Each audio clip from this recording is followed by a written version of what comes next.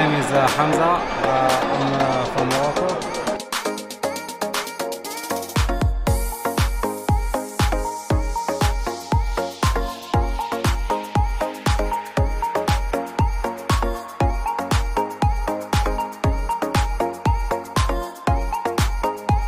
It was my first time even doing the climbing.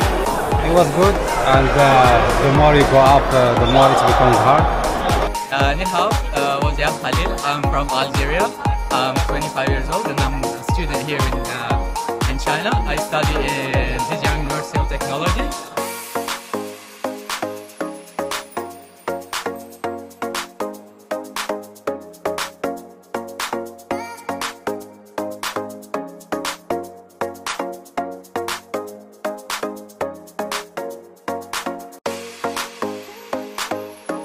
It's very fun actually. This is my first time climbing indoors.